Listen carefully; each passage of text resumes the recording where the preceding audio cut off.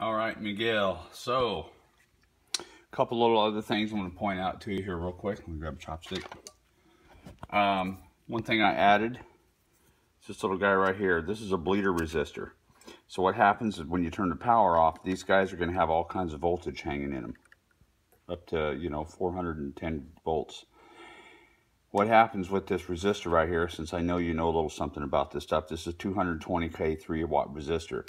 It takes the power or the residual voltage from the hot side and it dumps it to ground. But when the amp's on, this is basically not in effect. So, most Fender amps have bleeders in them, except Deluxes and Deluxe Reverbs and things like that. So I went ahead and put one in there just as a little safety precaution in case you get inside this guy.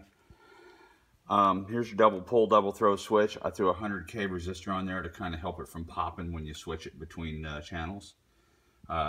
Same holds true here on your standby switch. You'll see a big resistor there, same deal there to keep it from popping. All shielded cable right here for your inputs.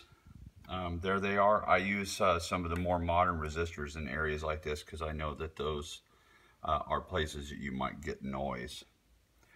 There's your bright cap, treble cap right there. Kind of leave that guy in place. This resistor right here, your cathode resistor, dropped down to 330 ohms from 250 on the schematic. This will cool your tubes off a little bit because these guys have a tendency to run hot and wear out tubes.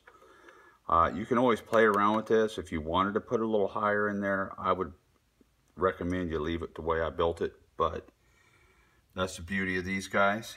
But anyway, there's your gut shot. All these coupling caps here that you see that are 0.05, the originals are 0.1. This will dump a lot of that farty bass out of there, okay? Other change to this circuit is these little electrolytics right here. This is a first bypass capacitor.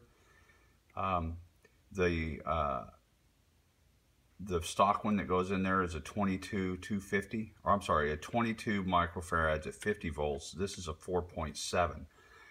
So this also helps tonality wise with the normal channel, and it kind of keeps it from like going into distortion mode, on 1.5 or 2 like most Tweed Deluxes do. So this gives you a little bit of breathing room if you want to play clean.